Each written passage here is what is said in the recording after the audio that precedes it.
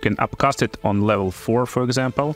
Reaction, one more fireball, and cast one more fireball on this dude.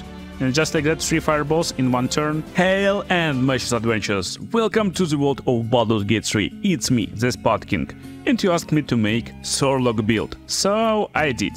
Okay, race of choice. Just for stylistic approach, I like half-elf. I mean, everyone likes half-elves, why not? Additionally, it gives Fey ancestry, which is like really nice stuff. You can't be put into the sleep. You got resistance to being charmed and proficiency with light armor and shields. So why not? It's like good race. But my advice, just pick any race you like. For my sub-race, I pick Drow half-elf, as you can see. But let's build our Sorlock. So for our starting class, I'm picking Warlock, and that's because I want to have at least 2 levels in Warlock as soon as possible. And this build will utilize power of powerful Eldritch Blast cantrip, which Warlock have, and super powerful Sorcerer magics. So for our subclass, we're going with the Fiend as always, just to get some temporary hit points. It will help us with survival.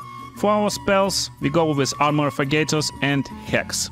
So bread and butter of Warlocks. Background, pick whatever you like. I picked Outlander for some athletics and survival checks, and we got pretty balanced ability distribution. So we're gaining 10 into strength, 14 into dexterity, we're having 14 in constitution with +2, no intelligence, a little bit wisdom, 10 wisdom exactly, and we got 15 in charisma with +1 into it. Just like that, we got really balanced ability distribution. Skills, pick whatever you like, and let's go and build our Sorlock. So let's level up a little bit. With this build, you're going into levels in Warlock only. So second level, pick whatever you like more, and we will go with Burning Hands. So on second level, we will pick in Hellish Rebuke. It's a reaction that you can use your Warlock spell slot to deal fire damage to your enemies, and we get in Eldritch Invocations. So, we adding our Charisma modifier to Eldritch Blast, and we adding Repelling Blast to push enemies away. And just like that, we're going to level 3. So, while level 3 getting you access to level 2 spells, and they are pretty powerful stuff, additionally you're getting your Pact Boon,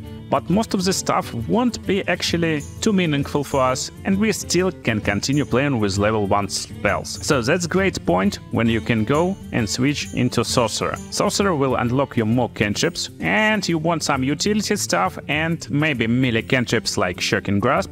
Most importantly, you want some utility stuff, and we will be focusing on Draconic Bloodline Sorcerer with this build. And what we want to pick? Draconic Ancestry Red or Gold or Brass, basically fire damage. They will give you different spells, but I like to stick with the red to get these Burning Hands. And don't forget, we can pick some spells, and night spells to pick at this level will be Magic Missile to just ignore defense of enemies and 100% hit them, and you can pick some protective controlling stuff like Sleep, for example. So on level 3 you get 4 spell slots already, and these spell slots will be on level 1. You want to start your game with the Armor of Agathos, and this will take your Warlock spell slot, and second Warlock spell slot will be used for Hex. While gameplay loop can look something like this. You just use your Sleep, it will use Sorcerer spell slot, you just put your enemies into sleep. At these levels you can put 1, sometimes 2 enemies in the sleep, just like that. Then you can apply your Hex as bonus action to inflict additional damage to this enemy, and while they are sleeping you can use either your Firebolt, your Burning Hands or your Eldritch Blast. Of course, most of the time you will use your Eldritch Blast just because it's doing a lot more damage. Look at this. So it's doing 1d10 plus your Charisma modifier and additional from Hex, so it's like really nice damage output. And after you did this, you can reapply Hex. Don't forget, you get this reapply Hex action, and it won't require you any spell slots. So just reapply Hex and continue destroying your targets. And you can continue doing with Eldritch Blast, or you can use Magic Missile, just like that.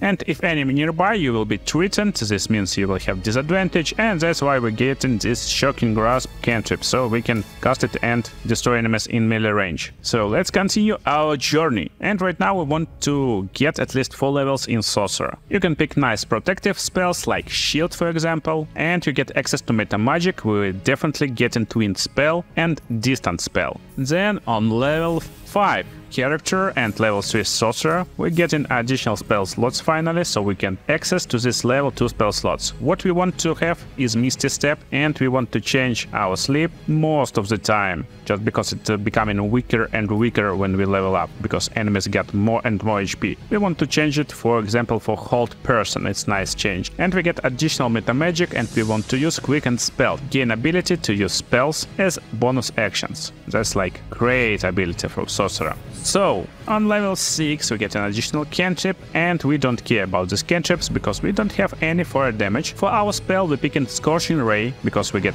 fire damage spell right now.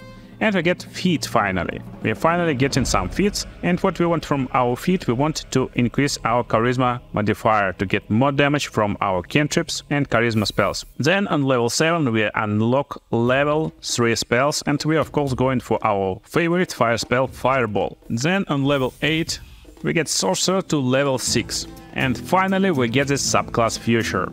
Elemental Affinity Damage, and this will add our charisma modifier to our fire damage spells, and that's big. So now we can pick some spells, and again you want some fire spells, there's no fire spells, so we're picking Hast, it's like nice pick. And level 9 is a really big break point. So you need to decide, do you want to continue leveling up your sorcerer, and you can get this Wall of Fire, which will have increased damage from your sorcerer right now, or you can go and level your warlock right now.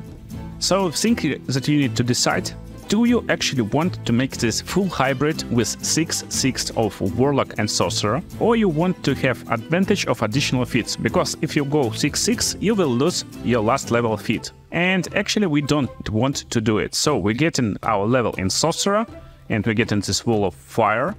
And then on level 10 we get in our sorcerer to level 8 finally.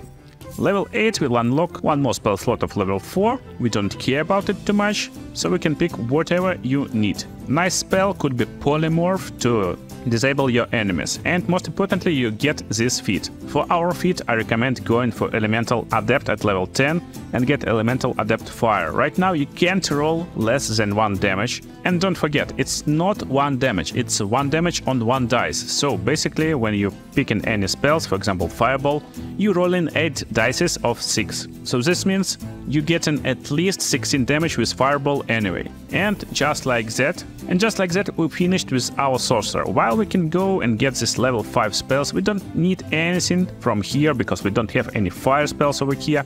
And we're switching to our sorcerer to finish our journey. So for sorcerer, pick some utility spells, maybe darkness can work. And for our pact, it doesn't matter too much. You won't be able to get this strong familiars anyway. You don't need this pact weapon anyway, and cantrips is kinda nice, but you don't care too much. So pick whatever you like. Do you need this guidance, maybe cantrip? Maybe you like to use Thorn Whip sometimes. So Pact of this Chain sounds fun to get this Quasit familiar who can scare enemies, for example, and take a hit sometime for you.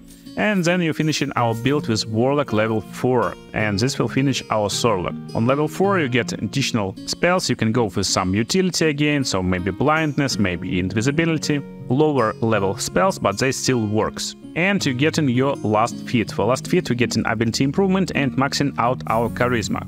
So, Sorlock in Baldurs Gate 3. It's not working like many players like to play this Sorlock hybrid in D&D.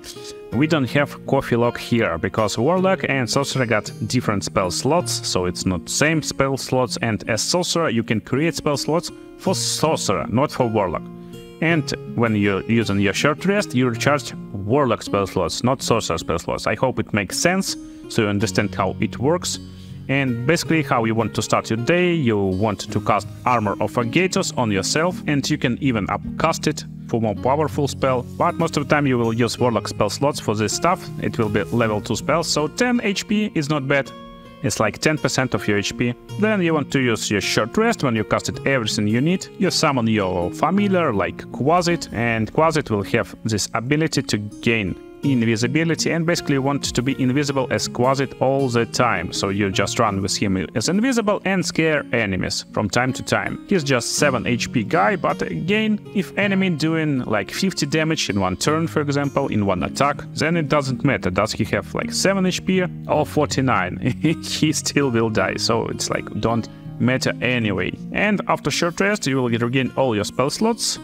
And just like that, we go in all Warlock spell slots. We're going into the fight. As Sorcerer, you need to decide, do you want to use your sorcery points for casting spells, or do you need additional spell slots instead? So for example, you can go and create level 4 spell slots, and you'll get 3 spell slots of level 4 with this multi-class build. So with Quasit you can go and try to scare enemies from invisibility. Maybe it works, maybe it's not, you don't care too much. Or you can do 1d4 plus 3 damage, not a big deal. But as your Sorlock you can do a lot. One of nice ways to start your fight is to cast Hast on yourself. It's level 3 spell, so you use spell slot for this, and you gain 1 additional action anyway. So now just go and inflict some fire damage. And we can go with Scorching Ray, for example, on level 2 spell slot to fire 3 projectiles on enemies.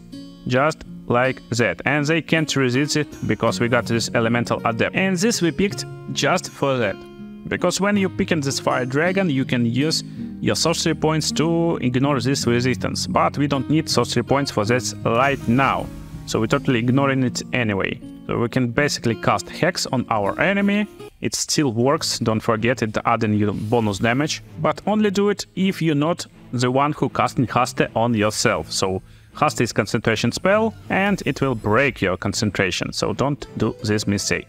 And just like that, you can do this in one turn. Basically you can go and cast Fireball on these guys. You can upcast it on level 4, for example.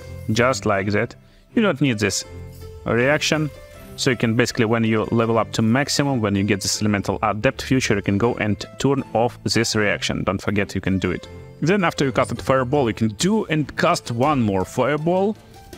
And if you think it's not enough, yeah, you can go and use Meta Magic Quicken spell to cast any spell as bonus action. That's like coolest part. So you can go and cast one more Fireball on this dude. And just like that, 3 fireballs in one turn as this crazy Sorlock. So yeah, we used a lot of our spell slots, but still we got plenty left, and we can definitely use Misty Step to disengage from enemies, for example, and then continue attacking them with our Fireball that ignore resistances, Burning Hands and other fire spells. And don't forget, you can use Meta Magic Twinned spell. While most of your magic is not really good for Twinned spell, you can use Firebolt, and this is just only a cantrip to fire 2 creatures at the same time. So you can't fire it on one creature 2 times, you need to pick another target. But if you need 2 targets that will be around this range to kill them from 3 to 30 damage, you can definitely use this. But most of the time, of course, you will use this Quicken spell to cast it as bonus action. And just like that, Eldritch Blast on higher levels, don't forget it's doing 1d10 damage, but you fire in 3 rays at one time. That's like craziest part here. So you can fire 3 times at him one time, and then you can do it one more time, just like that. And if you need just some little but stable damage that don't have any resistances, don't forget you can use your magic missile to 100% hit your targets. And again, you can use it 2 times in one turn, just like that. And then can use your Quicken spell one more time to use it one more time in one turn. So basically we just hit it 12 magic missiles in one turn. Just like that. Very funny, very cool and interesting build to play. I hope you will enjoy playing it in Baldur's Gate 3 and will have a lot of fun. But make sure to check other multi-class builds on the screen right now. They're awesome too and can give your party a lot of edge in this game. See you in the next videos.